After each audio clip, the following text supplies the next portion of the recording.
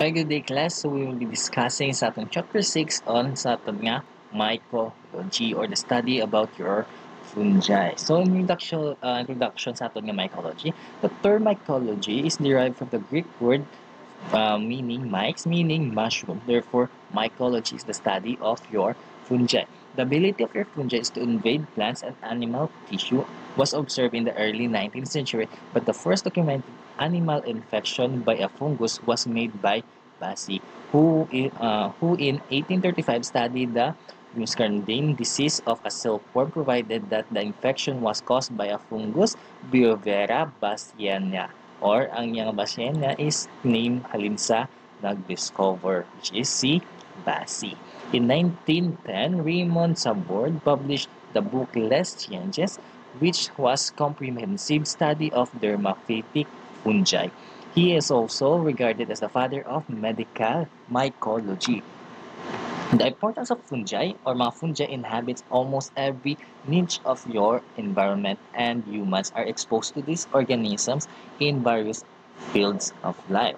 The beneficial or benefits sa atong effects sa atong fungi is it decompose or sa atong nga decomposition. With the nutrients and the carbon recycling, your biosynthetic factories, the fermentation property is used for the industrial production of your alcohol, fats, citric oxalic, and gluconic acids.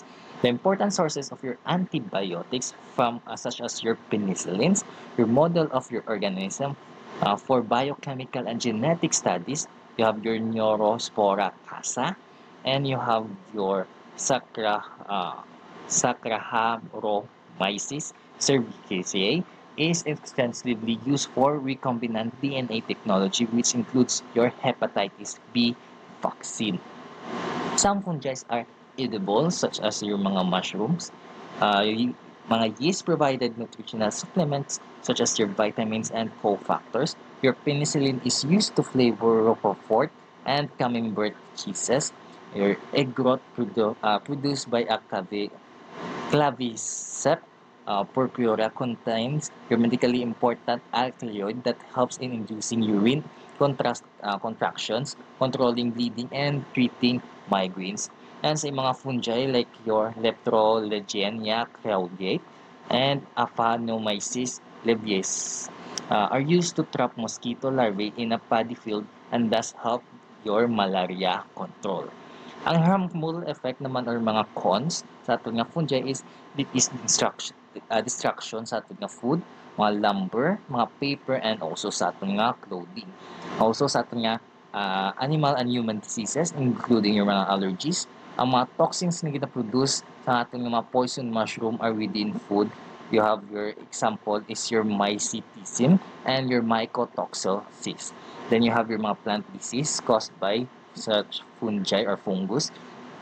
Then you have your spoilage of agricultural products such as your vegetable and cereals in the industry, damages to the products such as your magnetic tapes, mga discs, glass lenses, mga marble statues, bones, and wax. Okay, you have here general properties natin ng fungi. They are eukaryotic. Okay, cells contains membranes, bound cell organelles, including your nuclear, mitochondria, Golgi apparatus, endoplasmic reticulum, lysosome, etc. These are also exhibit mitosis. They have ergocerterols in their membranes and possess ATSS or sa aton nga ribosomes. Have a rigid cell wall and therefore non-motile, a feature that separates them from your animals. All fungi possess a cell wall made of your chitin. They are also chemoheteropoids, requires organic compound for both carbon and energy sources, and fungi likes your chlorophyll and are therefore non-autotrophic. Your fungi are oceotrophic. It means they obtain their nutrients by absorption. The obtained nutrients as your saprophytes live off of your decaying mga matters and your mga parasitic nga mga type of your fungi that live off living matter.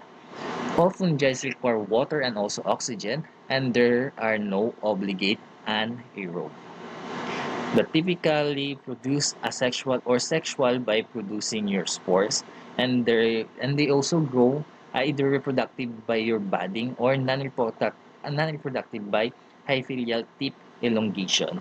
Kanilang food storage is usually in a form of a lipid and glycogen. So you have classifications of mga fungi. Fungi were initially classified with plants and were a subject of interest for many botanists. Hence, the influence of a botany can be seen on their classification in 1969 by Watcracker, classified all living organisms into 5 kingdoms, namely your Monera, Protesta, Fungi, Plantae, and Animalia. Additionally, he has the classification precedes in fashions. It says your kingdom, subkingdom, your phyla or phylum, then you have your subphyla, your class, order, family, genus, and lastly your species. This classification is too complicated to be dealt here. There are altered and more practical approaches on one based on sexual reproduction and on the other hand is the morphology or the thallus or ang ilang nga vegetative nga structure. So let us first proceed sa aton nga ilang nga sexual or sa ilang nga production. Then you have your sexual production which is your zygomates. Okay, zygomates. They are produced through production of your zygospore. Then you have your ascomycetes, which produce endogenous spores called your ascospore in cells called your asci. Then you have basidiomycetes, which produces exogenous spores called your basidiospores in cells called your bastidia. Then you have your deuteriomycetes, your fungi imperfecti. Okay, fungi are not known to produce any sexual spores, which is your ascospore or your basidiiospore. This is a heterogeneous group of a fungi where no sexual reproduction has yet been demonstrated. Now, based sa ilang morphology or ilang formation or ilang tsura, then you have your molds. Okay? Either spelled with MOULDS or MODS. Okay? It is a filamentous fungi. So you have example here, your Aspergillus species. Then you have your Trichophyton rubium. And you have your yeast. Yeast is a single cell that is being called your bud. Okay? Mga yeast type mo is you have your Cryptococcus neoformans, your Saccharomyces cerevisiae. Then you have your yeast-like. Okay, they are similar to yeast but reduces your pseudohyphae. Okay, you have example here your Candida albicans, and you have your dimorphic. Okay, the dimorphic, ibig sabihin na their fungi exist in two different morphological forms. It's either depende sa ilang environment condition. They exist in as a yeast in a tissue, okay, in vitro at a 37 degrees Celsius and molds in their natural habitat on in vitro at room temperature. You have example here your Histoplasma capsulatum, your Blastomyces dermatitis, your Paracocociditis brasiliensis, then you have your Coccidiosis imitis. Okay, some 200 human pathogens have been recognized among an estimated of 1.5 species of your fungi. So let's talk more about silang morphology as ng fungi. Fungi exist in two fundamental forms, your filamentous, okay, which is your hyphal, and your single-celled budding form, which is your yeast. Both for the classification, sake for the study of your molds, yeast and yeast-like, and also dimorphic fungi. All fungi have a typical eukaryote morphology and they have rigid cell wall composed of a chitin, which may be layered with mannans, glucans, and other polysaccharides in association with your polypeptide. Some lower fungi possesses your cyclus in their cell wall, and some fungi have a cryptococcus and yeast form of your Histoplasma capsulatum, which is processes your polysaccharide capsules that help them to invade your phagocytosis.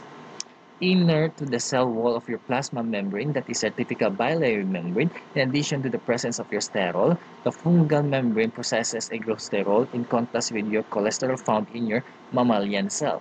The cytoplasm consists of your virus organelles such as your mitochondria, Golgi apparatus, your ribosome, the plasmic reticulum, mga lysosome, microtubule, and membrane-enclosed nucleus. are unique property of your nuclear membrane that is persistent throughout your metaphase of mitosis, unlike in plant and animal cells, where it dissolves and reforms. The nucleus possesses paired chromosomes. Sa aton nga molds sa aton nga morphology sa mga fungi, the molds is the thallus of the mold is like a hyphae, which is a cylindrical tube-like structure that elongates with the growth at the tip. A mass of your hyphae is known as your mycelium. Okay, i-explain tam na later. Okay, in their hypha, it is responsible for the filamentous nature of your mold. The hyphae may be a branch or unbranched and may be separate or aseptate. Hyphae usually have cross wall that divide into numerous cells. The cross walls, what is called your septa, have small spores through in which your cytoplasm is continuously throughout your hyphae. Therefore, all hyphal fungi tends to be eco-inocytic or multicellulate. Which exception to rhizogomyitis, which is ang mga rhizopores or mucor, all molds are septate. Non-septate hyphae are considered to be more primitive because it is hyphal strand and is damaged sa aton nga entire strand dies. When a septate hyphal strand is damaged, the pore between the adjacent compartment can be plunged, thus preventing the death of the whole hyphal strand. Sabi here, mycelium, you have your three kinds of your mycelium or ang lawas ang aton nga hyphae. So you have your vegetative mycelium are those that penetrate the surface and the medium and absorbs your nutrients. So you have here, this is your vegetative nga mycelium. Okay, if you are growing a fungi in a petri dish, okay, ang vegetative mycelium is the one nga gasulod sa agar plate. Then you have your aerial mycelium, those that grows above your agar surface. So you have here. And your fertile mycelium, okay, they are area hyphae that bears your reproductive structures such as your conidia or scrollgenia. Okay, since your hyphae is a structural unit of your mold, the mycelium imparts your color, texture, and topography to the colony. Those fungi that possesses melanin pigments in their cell wall are called your pyrioid and dermacioid, and their colonies are colored gray, black, or olive. For example of the species of your bipolaris, or the Cladiosporium, Exophalia, Consignaceae, Phyllopelia, and your Wangella. Those hyphal that do not possess any pigment in their cell wall are called your hyaline. Where your hypha maybe have some specialized structure or appearance that aid the identification. Some of these are what you call your spiral hyphae. These are shortly coiled hyphal commonly seen in your Trichophytum metagrophytes. And you have your pectinate body. These are short unilateral projections that are hyphae resemble to a broken comb, commonly seen in your Microsporum audiniandi. Then you have here example of your spiral hyphae, hyphae. Okay, so when you look into a microscope, so ang formations ang hyphae, like this one, ang ilang hyphae na sa microscope, it is a spiral. Then you have your pectinate body, okay, the broken comb. Then you have your Fabric chandelier, a fabric chandelier. Lumatandaan ko na lang sa mga study sa mycology. Then you have your nodular organ. Okay, so ay mga hyphae, doon may naghabok na nodes. Okay, then you have racket hyphae. Okay, those shape ya is ka rackets ang tennis. Then you have your chlamydospore. So have here mga spores. Chlamydospore. Then you have your degradating hyphae, mga arthropods nga spore. Okay, the spore are para sa tunga. Okay, then you have your degradating hyphae. Then you have your fabric. Okay, your fabric, these are the groups of hyphal tip, collective resemblance of chandelier, arteries. Okay, desigunta na lang. Then, diretso na kita sa aton nga yeast. Sa aton nga yeast, okay, yeast ang batagay na it's unicellular spherical ellipsoid cells. They produces by budding in which results a blastosphere or blastoconchia formation. In some cases, the cell buds and also the bud fails to detach and elongates by forming a chain into or elongated hyphae like a filament called your Pseudo hyphae. Okay, this property is seen in your Candida albicans. The same species also have the ability to produce your true hyphae, which is seen in germ tube. The difference between the two is that there is a constriction of your hyphae at the point of your budding, thus the germ tube has no constriction. So you have here gram-positive yeast. Okay, ang hyphae, ang ginamit niya is ammonia. Okay? Na dapat nag-separate niya sa intubad, pero nagwaya is daw naging hyphae or daw naging body siya sa mga molds. Pero kay yeast siya, it is a unicellular lang. Okay? Then you have reduction in your reproduction in your fungi. Fungi reproduce by asexual or sexual or parasexual means. Ano yung means sa itong asexual? Asexual reproduction is the most common mode of your fungi to participate in a sexual mode rather than under certain circumstances and form a fungus undergoing sexual reproduction. Okay, also known as anatrope or imperfect stage. And when the same fungus is undergoing a sexual production, the form is said to be telomorph or a perfect stage. The whole fungus, including both the form, is referred to a holomorph. Taxonomically, a telomorph or a holomorph is used, but practically it is more convenient to use anamorph. For asexual naman, okay, where sexual reproduction, okay, in term for your spore or condylia, depending on their mode of production. Asexual spores are produced following sa aton mitosis, whereas sexual spore are produced throughout meiosis. The sexual spore of your zygomates, which are known as your sporangiophore, within a sac of your structure known as your sporangula. The sporangiospore results in your mitotic cleavage of your cytoplasm in your sporanginium. The sporangula are born in a special hyphae called your phalangospore. This endogenous process of the spore formation within a sac is known your sporogenesis. So you have here the spore sac. You have your mga sporangiospore sa sulod.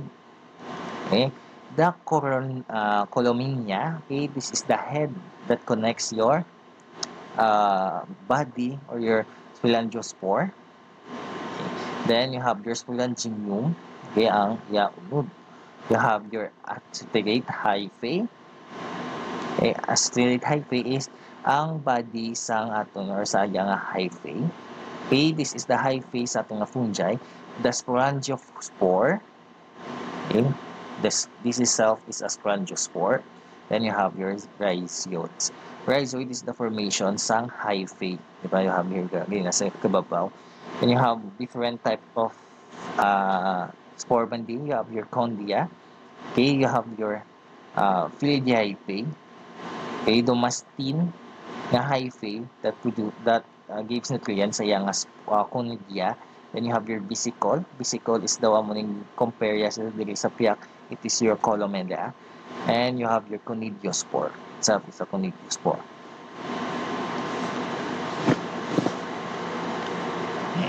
Let's proceed sa aton sexual reproduction. The sexual reproduction sa aton fungi is that it produces a fusion of two nuclei that then generally undergo meiosis. The first type of a sexual production of involves the plasmogamy. Okay, your cytoplasmic fusion of your two cells. The second step is karyogamy, which is wherein the fusion of two compatible nuclei, resulting in a production of a diploid or a zygote nucleus. This is followed by a genetic recombination of your meiosis, and the resulting four haploid spore are said to be sexual spores, which is your zygospore, azospore, and basidiospore.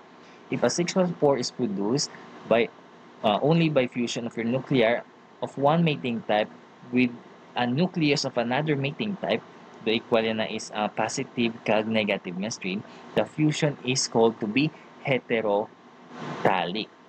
In contrast with your homothallic molds produces your sexual spore following the fusion of two nuclei with the same strand, isabihin positive kag positive or negative kag negative. For example, if they are the same species. Di ba may kita nga different nga genus? Same nga genus pero different nga species. Kung same genus kag same species, it is your homothallic. Na. The sexual reproduction to occur, two compatible isolates are required. Your zygospores, which are your sexual spore of your zygomites, are round, thick, cell-walled reproduction structures that results to the union of two gametaglia. Your ascospore produces your sexual spores called your ascospores in a special sac like cell known as your ascus. In your basidiocytes, the basidiospore are released from your basidium, which are terminally called as your hyphae. Then you have your parasexual reproduction. What is your parasexual? Okay, the first seen in your aspergillus, known as your basidiumitis, aciniumitis, and deuteromyces. And the process involves genetic recombination without the requirement of a specific sexual structure. So it will just multiply with it. Then you have the importance of your spores, okay, for your biological. Allows dissemination, allows reproduction, allows the fungus to move to new food source, allows fungus to survive period of adversity, okay, kung laway ang environment. A means of introducing new genetic combination to population or sa baguyang species. Then you have your practical, okay, rapid identification, also help for classification, okay, depende sa types ng spore. Also, sources ng inocula for human infection sa iyang site. Then you have sources of inocula for contamination. Okay, for your zygosimites, commonly known as the bread molds, okay, they are fast-growing, terrestrial, largely suffocated fungi. Hyphae are co-endocytic and mostly aseptate. Asexually spore, including your chlamydia, your conidia, and sporangiospores. Your sporangiospores may be a simple or branch. Sexual reproduction involves producing a thick-walled sexual resting spore called your zygospore. This is medically important order of your genera, including your Entomocaphyllcelis or Conidiobolus and Basidiobolus are involved in a subcutaneous zygomyces.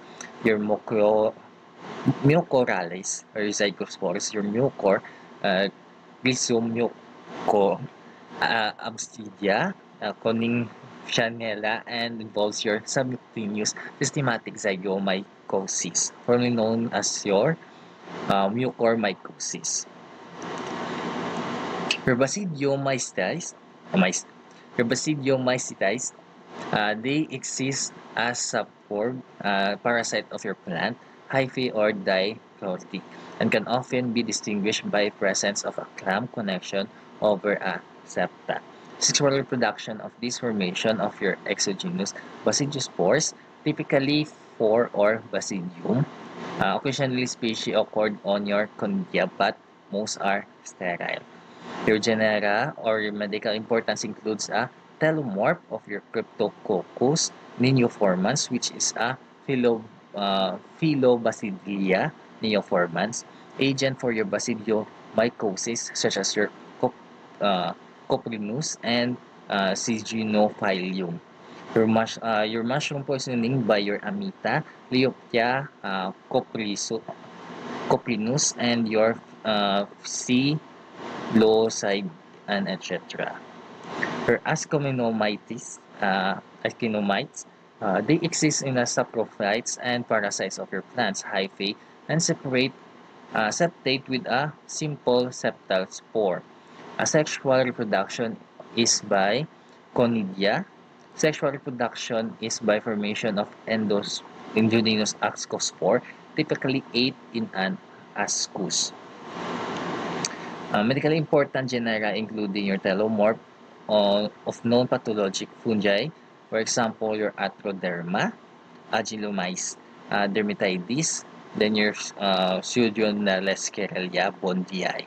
The agent of your mycotoma, like your Leptospirea, agents of your black piedra, such as your Piedra hortiae. Then you have your deuteromites. Your deuteromites, also known as your fungi imperfecti, because the absence of sexual reproducing form, which is your mga telomorph or perfect stage, and their telomorph continue to be discovered, they would be classified among the previous category. Until then, this remains as artificial or heterogeneous group. You have your three types of the classes of your imperfecti, or fungi imperfecti.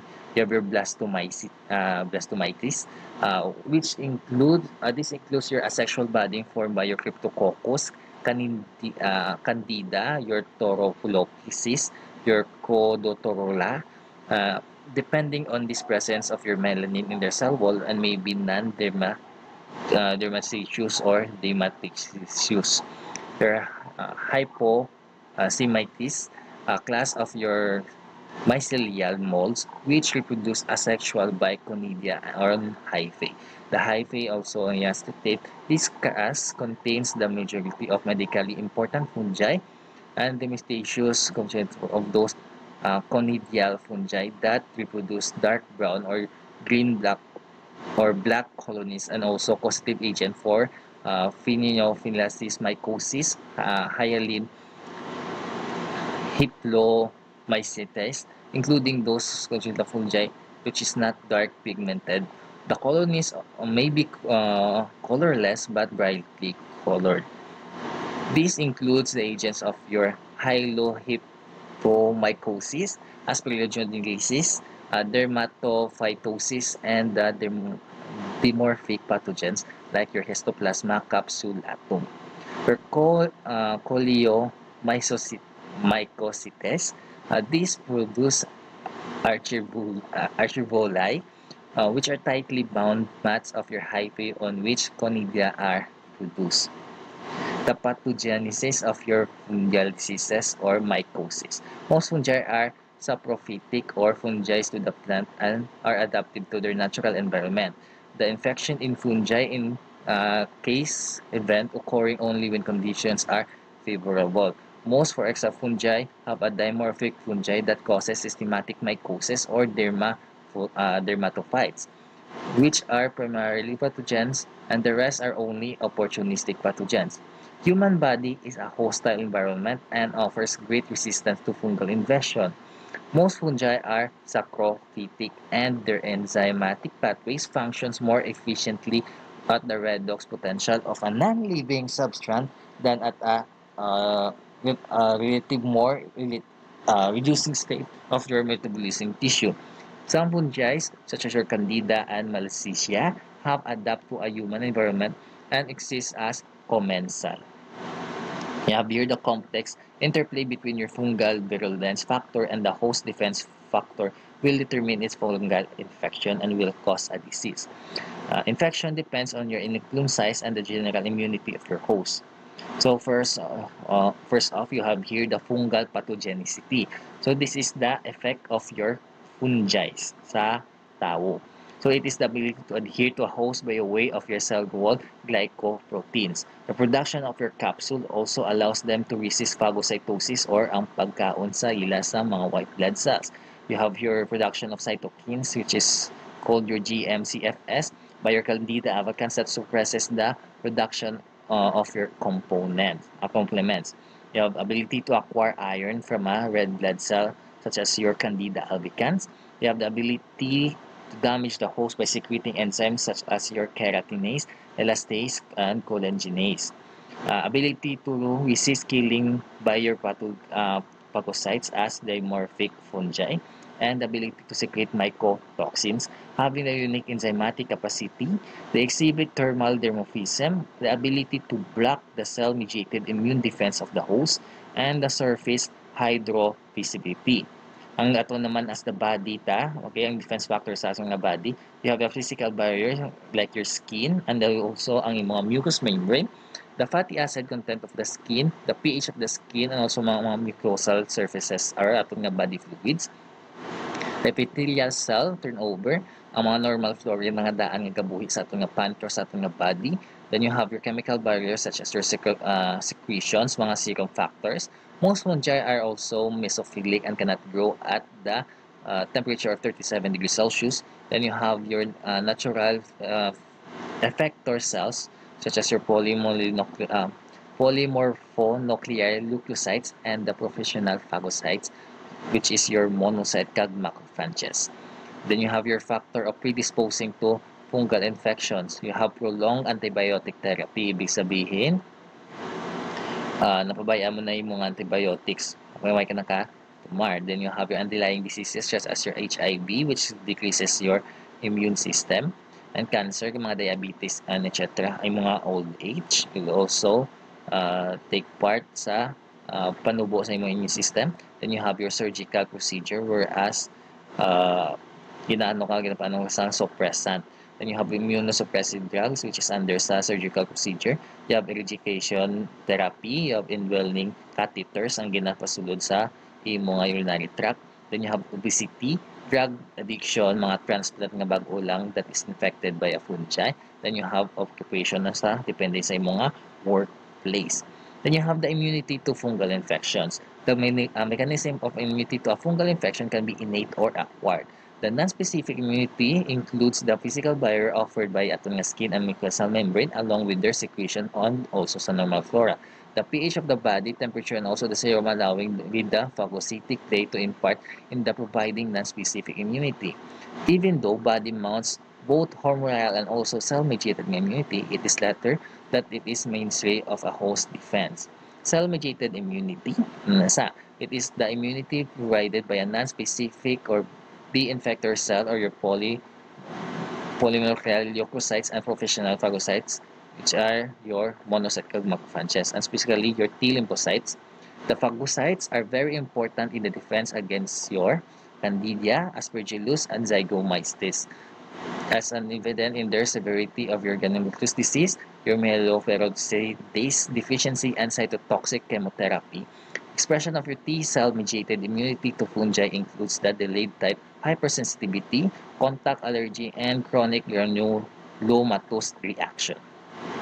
Sa aton nga humoral immunity, okay, even though the antibody are produced against the many fungi, their role may in protection is not very clear. However, antibodies help in clearing your fungi pathogen through your optocination, which is very important against your Candida and Cryptococcus. Another complement of your humoral immunity is the complement, which can act as a opsonins and may even cause damage to their cells through complement activation.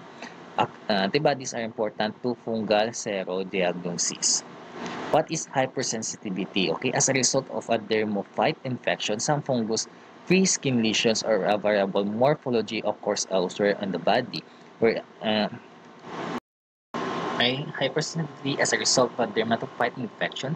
Some fungus-free skin lesions are available morphology occurs elsewhere sa ating body, which throughout sa ating result ng hypersensitivity to your fungus. These are called your ID reaction. Those reactions are also seen in your Candida infections. An inflammatory buggy lesion of the scalp called your carrion may result from a strong immune reaction to your dermatophyte. Your granulomas due to intercellular fungi represents a delayed hypersensitivity, and many fungi are significantly allergen to humans, and the allergen being spores, your conidia, hyphae, and other fungal products. Upon inhalation, they may produce allergic pulmonary diseases such as your allergic bronchopulmonary aspergillosis or mga farmer's lungs, mga Marfan stripper's lungs, and also bronchial asthma, etc., which may be classified into type 1 or type 3 hypersensitivity. So if your fungal diseases or your mycosis can be conveniently studied as superficial mycosis. Your superficial periohypomycosis, your tinea vesicolor, your black piedra, and also your white piedra. So this is your superficial, ibig sabihin makita sa panit.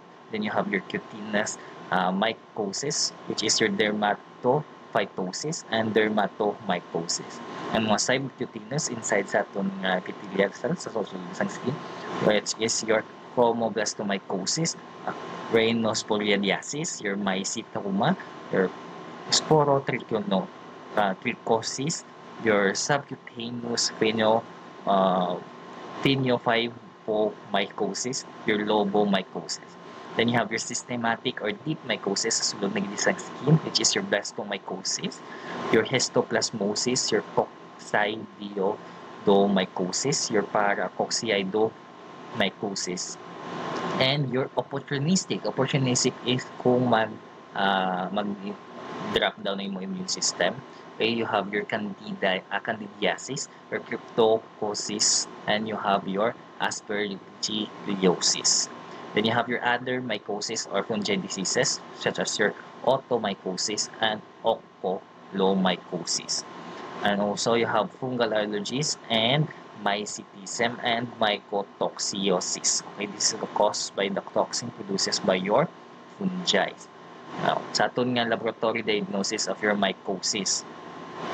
Okay, so kami sa mga healthcare workers, kapina sa amon, you have medical or specimen collection. Your specimen collection depends on the site or sa aton nga infected site.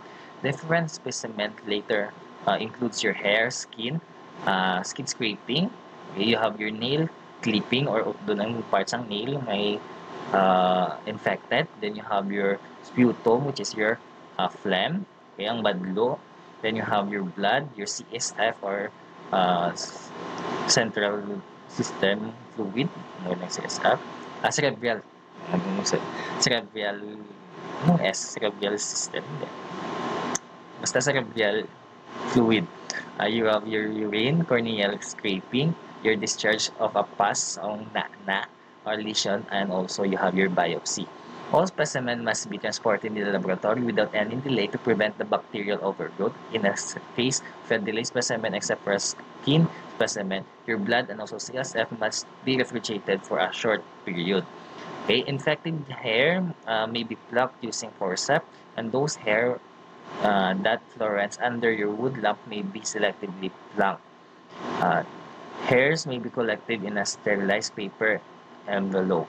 Okay, para hindi siya ma-contaminate. Then you have your surface of your skin must be disinfected with a spirit before specimen collection, and the advancing edge of your lesion will be scraped sa aton nga parang yung mga blade gamiton mag skin scraping dapat i-sterilize man and collect ibutang mo gihapon sa envelope. Then you have discolored or hyperkeratotonic areas such as your nails may be scraped, or diseased nail clipping may be collected in a sterilized paper envelope. Ang nagyapon ang ginaputangan. Then you have your specimen from a mucous membrane or oral must be collected in a gentle scraping and transported to a laboratory in a sterile tube containing acetylene. The swab may be collected from also sa mga vagina or sa ating mucosal area. Then you have your corneal scraping may be collected using a fine needle and inoculated at the bedside. Your pus may be collected with aspiration. Aspiration is ginagamit ka sa needle, ginakwa mo ang unodya. It is your aspiration. And use or sa aton nga cotton swab that may give false positive microscopic result nga man. Kung magamit ka sa cotton swab, okay, it's either ang pus nga magwa sa panit. Okay?